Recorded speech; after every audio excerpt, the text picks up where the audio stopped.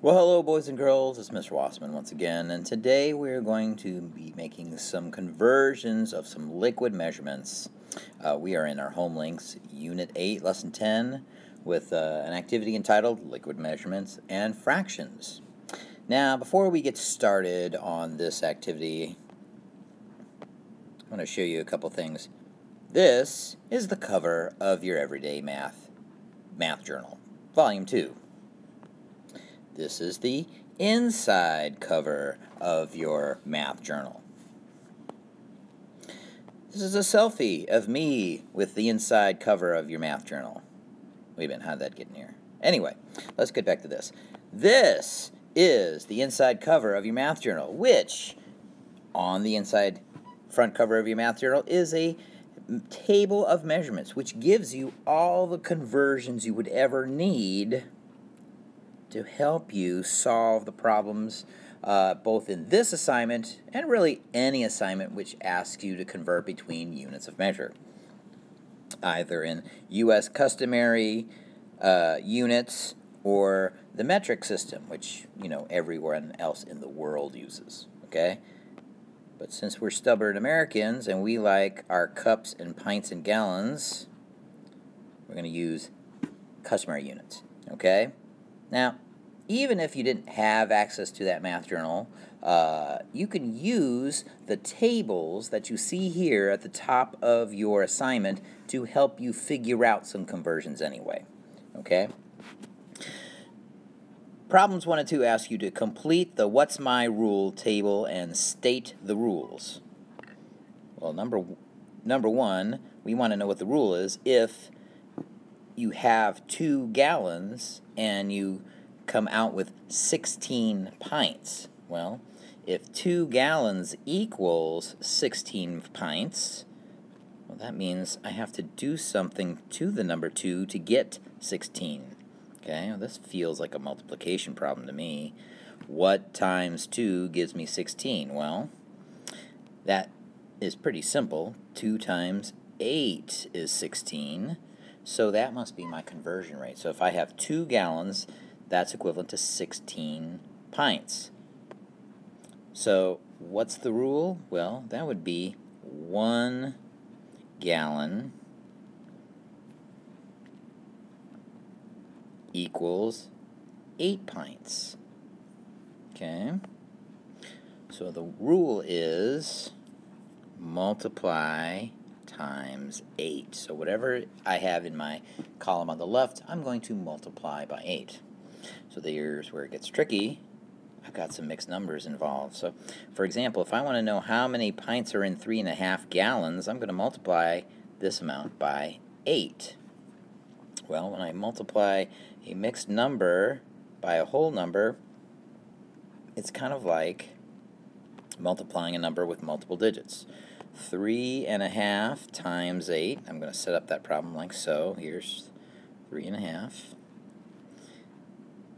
And here's 8. So if I use partial products as my strategy, I'm going to multiply 3 times 8 and multiply a half times 8. Well, 3 times 8 is giving me 24. 1 times 8, because I'm only multiplying the numerator, is going to give me 8. 8 what? 8 halves. Now, at this point, if I add these two parts together, I get a very ugly number, 24 and 8 halves. Well, that's not very convenient, so I need to do something with that.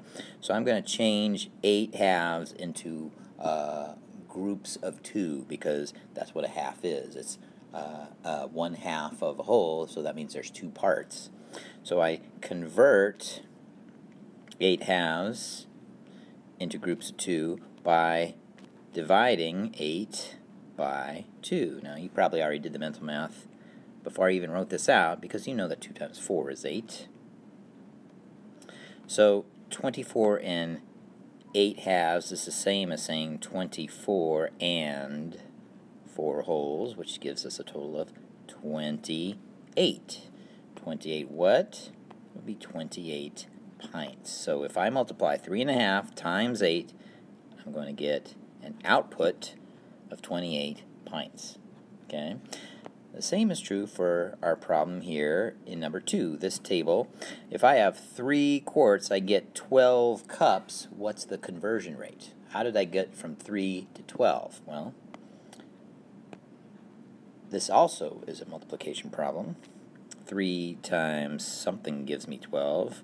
You're probably already shouting it at the screen. It's 4, Mr. Wassman. Well, of course it is. 3 times 4 is 12.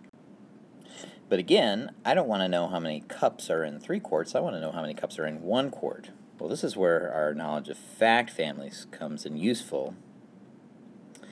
3 and 4 and 12 are part of a multiplication and division fact family. So if I know that 3 quarts has 12 cups, if I take the number of cups and divide it into quarts, I can figure out how many cups are in a quart.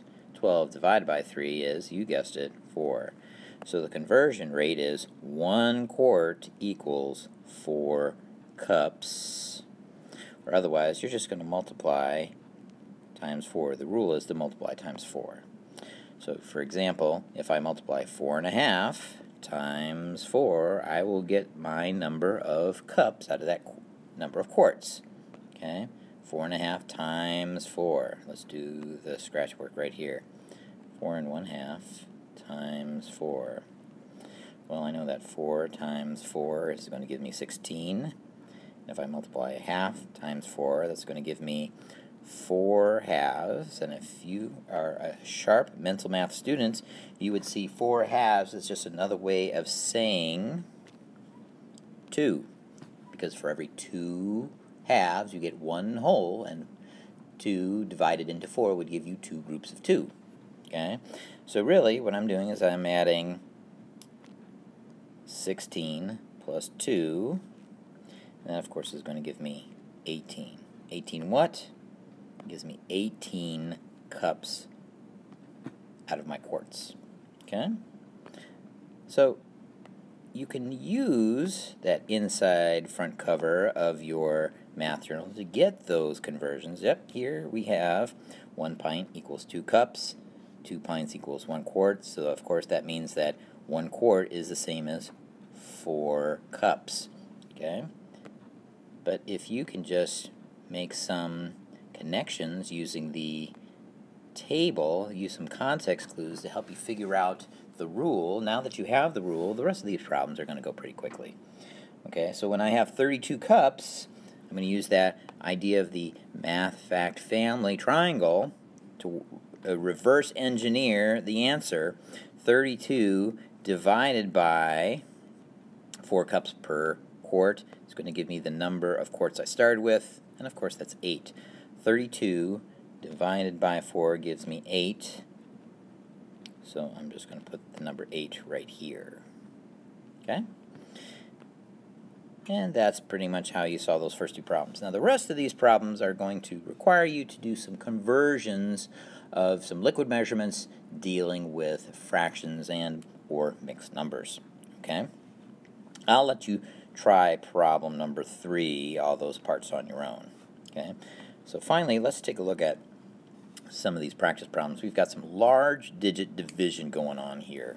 Okay? When I look at a problem like number 5, I can tell already that it's going to be a whole number quotient because I've got 5 as a divisor and my dividend ends in a 5. And any number that ends in a 5 is divisible by 5 equally. Okay? So let's try a problem that we're not so sure about. 4,671 divided by 9. Now, is this number divisible equally by 9? Well, I don't know. Maybe. It's an odd number, so chances are pretty good, but we won't see until we actually do the work. And that requires us to use the long division strategy of division, multiplication, subtraction, bringing down, checking, and repeating. Dad, mom, sister, brother, cousin, rover. Alright, so I'm going to start with 9 into 4. Can I divide 4 by 9? No, I can't. So I would put a 0 here, because 0 times 9 is 0. I'm going to subtract. I'm going to bring down the 6, and I start over. Okay, now I could have just started with 46, knowing that 4 is too small to be divided by 9. So I start here at 46. How many groups of 9 can I get out of 46? Well, I know that 9 times 5 is 45. So I can start right here. 46 minus 45 leaves me 1. I'm going to subtract 6 minus 5. I got 1. Bring down that 7. 17 is bigger than my divisor, so I repeat. How many groups of 9 can I get out of 17? Well, I can get 1. Huh? Well, 9 times 1 is 9. 9 times 2, well, that's 18. 18 is bigger than 17, so the best I can do is 1 group of 9. So I subtract 17 minus 9, and I'm left with a difference of 8. I bring down my 1, and now I'm left with 81, which of course is bigger than my divisor, so again, I repeat the process. Now at this point, you can see that we're not going to have a remainder because you and I both know that 9 times 9 is 81. 81 is a multiple of 9. So when I go through the process of dividing, multiplying, subtracting again, I'm left with nothing. There's nothing to bring down. So my quotient, my answer here, is 519. Okay?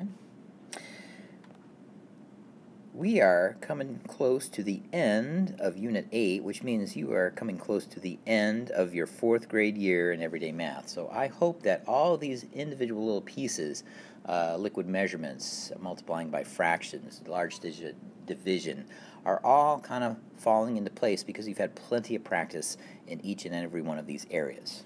But if you're still scratching your head at one or more of these problems, if you're just still unsure, just need a reaffirming word, you need to talk to your math teacher. They will be happy to help you kind of slog through all these problems. Okay?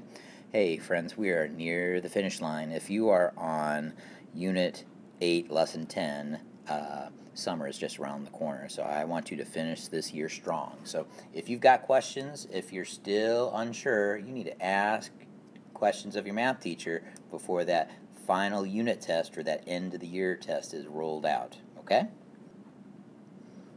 I hope that you found this video enlightening. I hope that you weren't too unsettled by my inclusion of my selfie. You know, I'm not just a discorporate voice from beyond, from the interwebs. I'm an actual person in a classroom teaching math to real-life students. But I enjoy teaching you too, so I hope you found this video to be helpful. Good luck with the home links, and until we talk again, friends, have a good day.